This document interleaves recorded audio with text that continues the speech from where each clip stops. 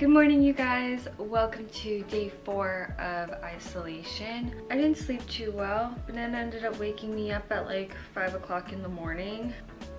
So tired.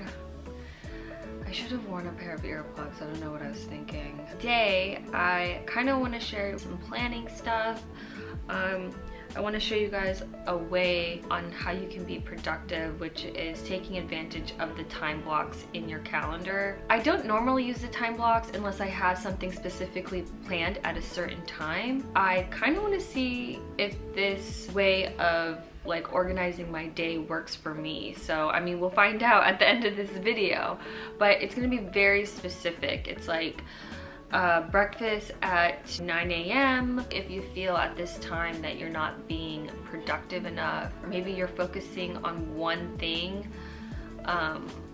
Yeah, this could be a way to break up certain projects that you have going on and dedicating a specific amount of time to that task. One of the just rules to working from home is to not stay in your PJs all day, which I have to admit, I do that sometimes. By the end of the day, I feel like crap. Number one rule to working from home, change these.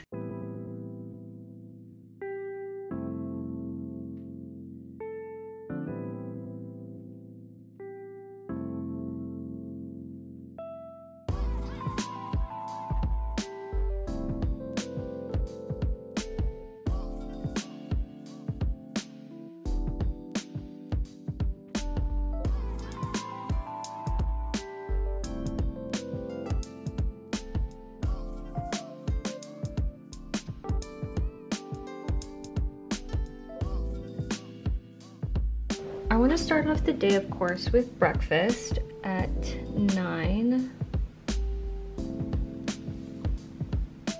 Actually, I want to use my stamps. I haven't had a chance to show this on my YouTube channel, but I bought a new set of stamps here, letter stamps. I've been looking for a set of letter stamps for a while now, but I just couldn't like get myself to buy some till I found these, and I'll show you here in a second why I like these so much. I'm looking for a bee. Here we go. Okay, so the reason why I like these so much is because they are... No! That's actually a cue.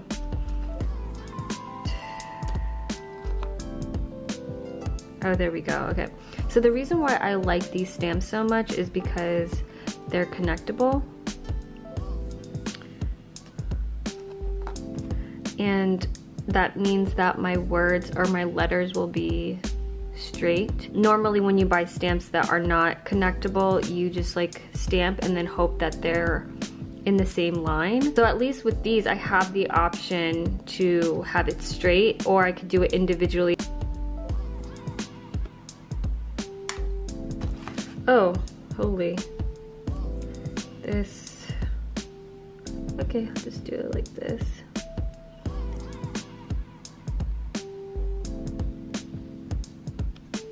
I want to have breakfast at 9 a.m. At 10 a.m. I want to shoot TikTok videos. If you guys don't follow me on TikTok, I shoot a whole bunch of really short, just stationary videos. So if you like the shorter video formats, follow me on TikTok. I'm going to edit for a couple of hours, 3:30 to 4:30 to 5:30. Let's just do 6 p.m. We are gonna have dinner around 6. At least start making dinner. Finish Big Magic, and then go to bed.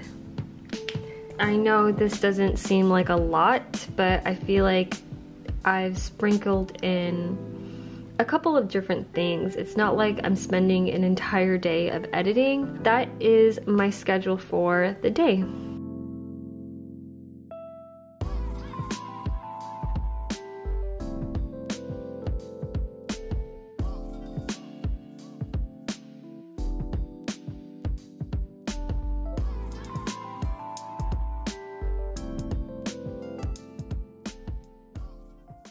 you bag pimp. I'm a savage. Classic, bougie, ratchet. Sassy, moody, nasty. Hacking, stupid, what's happening? What's happening? I'm a savage.